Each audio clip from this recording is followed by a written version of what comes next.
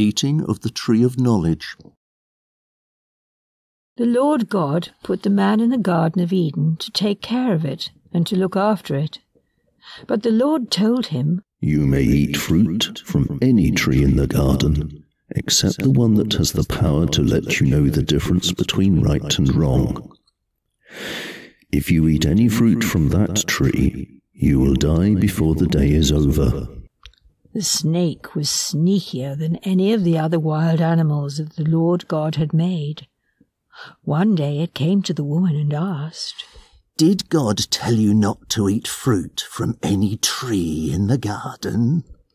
The woman answered, "God said we could eat fruit from any tree in the garden, except the one in the middle. He told us not to eat fruit from that tree or even to touch it. If we do, we will die." "No, you won't. God understands what will happen on the day you eat fruit from that tree.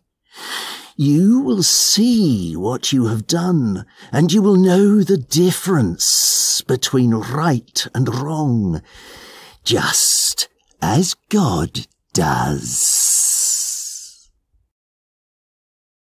The woman stared at the fruit. It looked beautiful and tasty. She wanted the wisdom that it would give her, and she ate some of the fruit.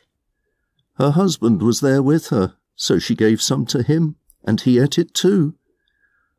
At once, they saw what they had done, and they realized they were naked.